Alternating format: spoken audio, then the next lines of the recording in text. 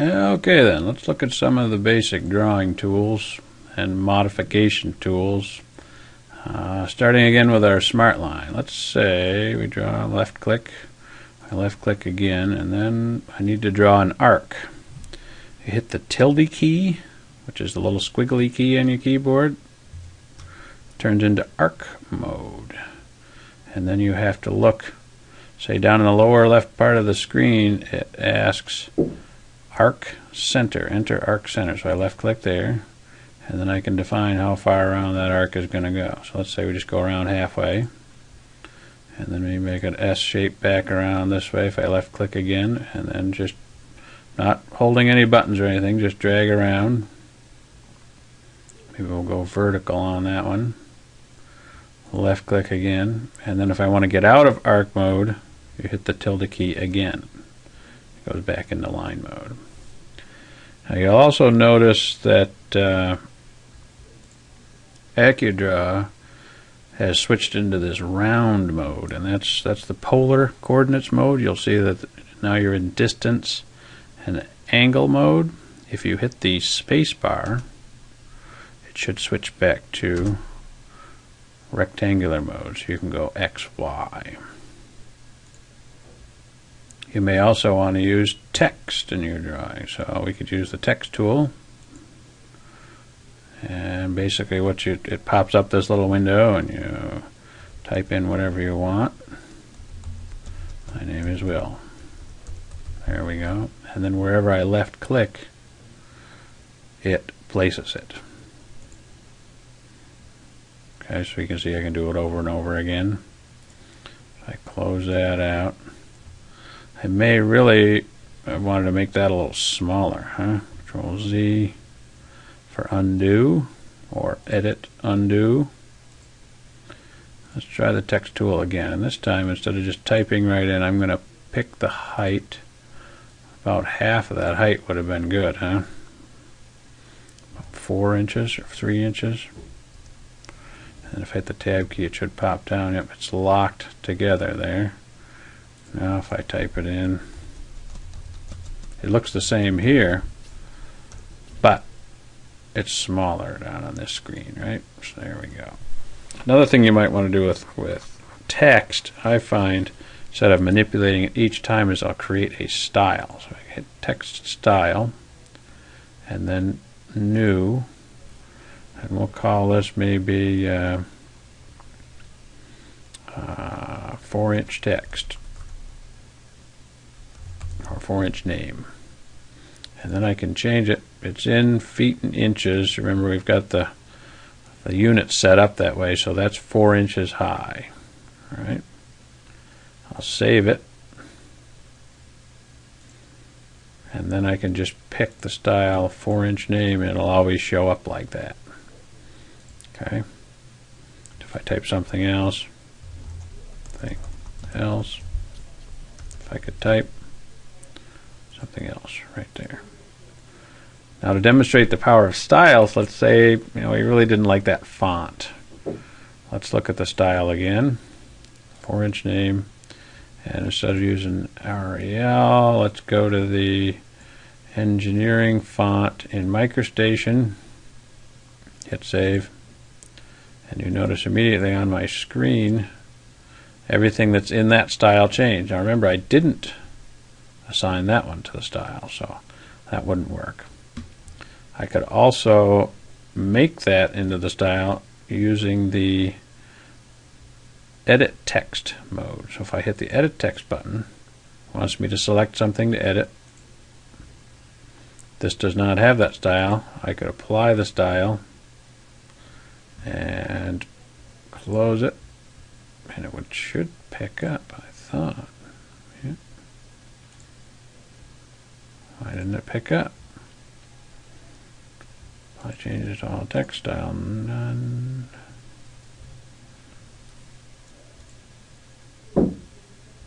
Alright, so let's see, I got to switch the style. I did that. And I'm going to do edit text, style, Sometimes I get this way in Microstation. You just kind of click wildly and something else happens that you didn't expect. You notice it didn't change on the screen, but it's all turned pink. I can look at my lower left part of the screen. It says accept, reject. That means I got a data click one more time. Left click. And then it goes. So speaking of modifying stuff, we can also use this whole group of tools up here to copy, move, rotate, scale, all kinds of stuff. So let's just take copy, for example.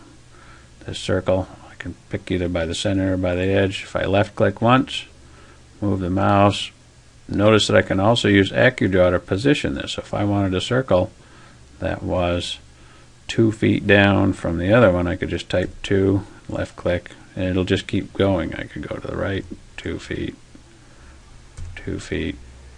I have to remember to left click, and I have to right click to stop doing that. So there's the copy. Move is very similar, except it doesn't leave a copy of it. I could move this one over there.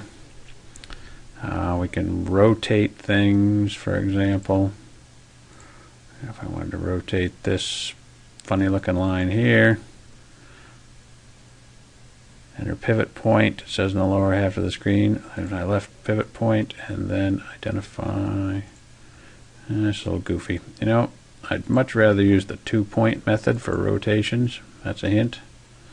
Identify element, point to rotate about, and then you can just move the mouse however much you want it to rotate until you left click again and then it sticks. So I really prefer the 2-point rotate. Another good group is the modify element group. I've just picked the first one, modify element. You could take this circle here. Maybe we want to make it smaller or larger. Maybe we want to make this line larger or smaller. You can extend it out. Those sorts of things. I think there may be some others in there. Partial delete. Maybe we want to take the end off this line. End point of partial delete.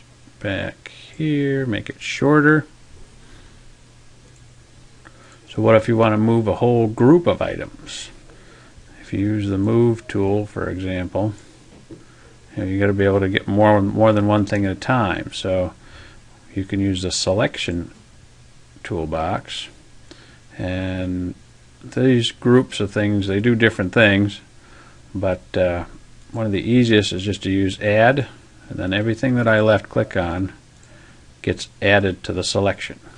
Then I go over, pick the move key, and it wants to go from left click here. Maybe I want to put this over on the other side of the screen. Left click over there, and it moved. That's how you can multiple select. Now that the selection thing, I right click to get out of the move tool. To clear it, you hit that button right there. This other button that the clear turns into is select all, so that I could select all and hit the delete element, then it would all go away. Control Z would bring it back. And of course I can Control Z back and forth through a lot of different things. You notice the line changed. You can also do redo if you go back too far with Control R. So I want to shorten that line up. Control R, move the circles back over there. Whatever you like to do. Well, there we were, climbing Katahdin in the wintertime. Come on, Bob, let's go before we can't see anything in this snow. Something else, you can also draw in different colors. If I just pick Smart Line, go up here, I got a bazillion different colors. Maybe I want to draw in blue. Left click, there it's in blue. Maybe I really wanted the text in a different color. You use the change element attributes tool, where you can pick a different color. Maybe we want red. Then everything I left click on turns to red. We'll use this tool a lot more when we get into levels and stuff later in the semester, but that's how you can change things around, and that should do it.